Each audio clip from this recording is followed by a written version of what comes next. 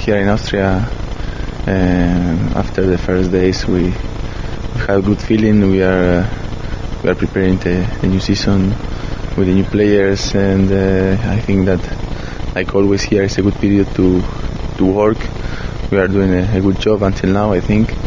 And we're trying to make also a good group.